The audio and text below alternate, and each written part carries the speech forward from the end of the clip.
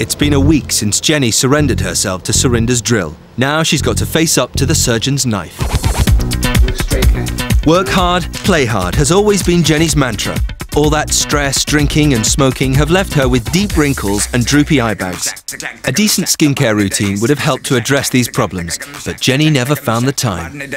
If she'd carried on like this, our predictions show this is what she would have looked like in 10 years' time. Sallow skin, a withered neck, dark smudges under her eyes, and significantly deeper wrinkles. Now she has a chance to turn back the clock. Surgery is a major step, and while it's not the answer for everyone, Jenny has reached the decision to go ahead. Jan starts by removing fat and excess skin from the eyelids. It's a procedure he's carried out many times before. Once the fat has been removed, Jan closes the incision with tiny stitches, skillfully hidden in the natural creases of Jenny's eyes. Oh, lovely jubbly. So we better expose the young lady and do a peel. So first of all, we degrease the skin.